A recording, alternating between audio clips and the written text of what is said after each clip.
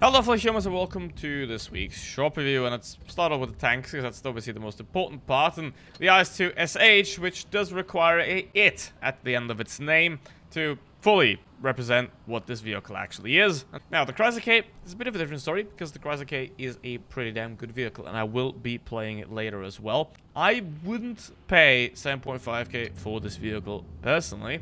And then we also have a vehicle that you should better look at rather than buy. Now, yes, 15,000 for a T10 is a pretty good price, but in this case, it has a pretty good reason, as in the 121B is worse than the 121, but let's have a look at it a bit further right now. Here's the 121. It does have pretty high DPM, also mind this vehicle that's currently in testing. The aim time and the dispersion look pretty damn good, but if you compare it to the 121, it's really not that great. Now, here's the thing, right? If you have the 121, there's absolutely zero reason to actually buy this vehicle. Or if you don't have the 121, then you can just spend your time on getting an E50M instead. These are never a great idea.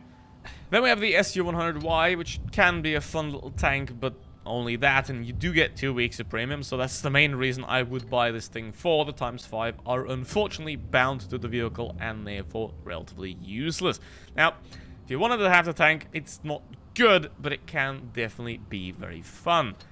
2k, you gotta know that yourself if you can afford it and if you really like this type of vehicle as well. And speaking of liking a type of vehicle, that same goes for the Scorpion G and the SU130. I already talked about that in detail in the last shop review. You can check that out as well. However, the TLDR here is SU130 is cheaper, therefore it's better. Make sure that you can play them before you buy them. Well, that you know how to play this type of tank before you buy them. Let's try a ball stick or something like that. That is something that comes relatively close to it. Well, I mean, what would you buy this? I mean, it's fun. And Undog will hate you if you play this vehicle. I don't know if there's better things to spend €5 on. That same goes for the Titan. 6k, sure, that's what it's worth. Reasonable price for it. 15, or even 12, that's a rip-off. Get into the rest of the shop. Now, Wargaming still sells themselves. The crates are horrible. You still got the events stuff going on again. Dracula's Arsenal, things like this. These are pretty good deals. You could buy this, and then you can those 2k, the SU100Y, and you get another 14 days of premium. And you can then sell the SU100Y for I think 800,000, something like that. Sorry. Okay, you can still sell the emoji lights. Don't buy crates in any case. And these subscriptions, if you're active, are a pretty good deal. The regular premium pass, lovely deal. Can definitely recommend it to anyone that needs all that gold, creds, boosters, premium time, camouflages, I guess. I don't know who needs camouflages, but anyway, there's a lot of great stuff in here in the premium pass. The problem with this vehicle is that it's very boring. There's nothing special about this tank. Like, of course, it's not by any means AMX-30B level of disgustingly horrible. However, it's just a vehicle that, if it were in the tech tree, would be fine, sure, to pick up, but to actually spend your hard-earned money, or in case you're a banker, stolen money, then I wouldn't really do that, to be honest. Now, it also sounds like a heavy tank for some reason, which I don't get. Like, listen, it sounds like the old IS-7. This is weird. This does not make any sense. But hey, at least the tank performance is better than the sound design, so that's a win right there. Uh-oh. Yeah, we're not gonna have a great time here because of that guy over there. Uh-oh.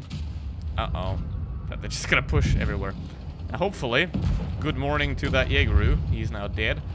Now, I will not want to peek any of these guys. Obviously, now the Batchat and the TVP are obviously the prime targets. I'm going to try to go for the TVP here. Because, I mean, this is not going to be a great time.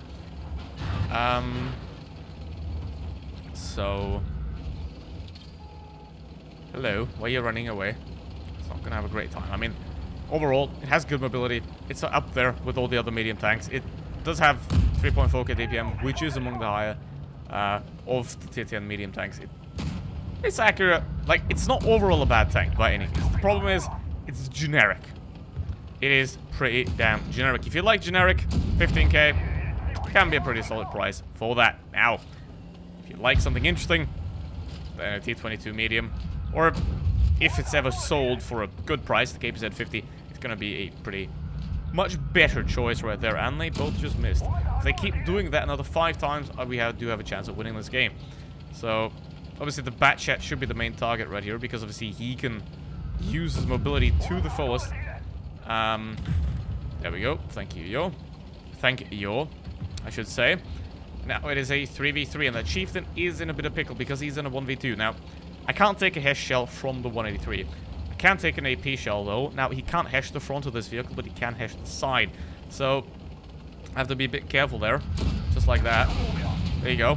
As I said, he can't Hesh the front of this vehicle. Now, all I'm going to have to do is track him and get behind him, and the Chieftain is doing a splendid job over there. Now, that's a tank that I definitely recommend picking up. And he's not going to turn by the time I reload. And goodbye. So, is this a good tank? Not really. Should you buy it? Not really. But, if you're collecting tanks, and if you want to have it, there is no objection to that. It's a good price for a tank that's fine. That's okay. Now here we go with the Chrysler K, and the K stands for clumsy. Or Kentucky, I don't know, whatever. Maybe the designer was from Kentucky, and that's why he couldn't spell clumsy.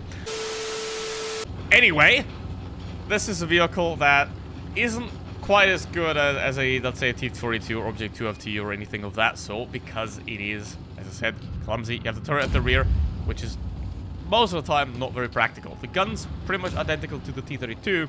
However, I still prefer playing the T-32 over this one, because while this one is faster, it again has the turret at the rear, and that can be quite awkward. It is absolutely amazing if you want to side scrape, obviously something like this, then especially with the very, very stock Ferdinand, and you'll be just about fine. Now, I'm gonna move forward here. Obviously that Ferdinand's gonna be not able to do anything. I still don't know what happened to that vehicle, because it is slower than the Yak Panther 2. It is worse armored than the Yak Panther 2, and it has a worse gun than the Yak Panther 2. So, playing the Ferdinand is a very much masochistic, whatever you want to do. So, let's go on the Pharaoh. Now again, you gotta peek the weak side first, and you're gonna have to sort of try to maneuver around the backside to get this vehicle on target. But once you do, it's a fine tank. 7.5k is, in my opinion, too much for it. However, the armor, it does hold up pretty damn well. Unless you hit the lower plate. It is very high. Like, look at how tall this thing is. Look at how the massive size of it. So, I mean, even the E75 TS looks small to it, and that is already a pretty damn tall tank in its own. And that's not necessarily a good thing, because obviously the side is very flat, which means you can get penned unless you side scrape. So, at this point, 2.5k. Well, that's going to be a free smash or snack. And there. And here's the thing. It's a good tank. It is a good tank, but it is clumsy. And for that, I would like a bit of a lower price to justify that. So now with that said, what do I definitely recommend buying? Nothing really, to be honest. I mean, there's nothing that you just have to have in a shop, except the premium pass if you play actively, or maybe something like this. This, if I would guaranteed recommend something from this week, it would be this, or the Helsing, doesn't matter which one of the two. The tanks could definitely be better. Shit. That's what this is. So, just feels good saying it. Anyway, thank you very much for watching. Special thank you to my channel members for supporting the channel. And as always, don't forget to like, subscribe. See you in the next one. Goodbye.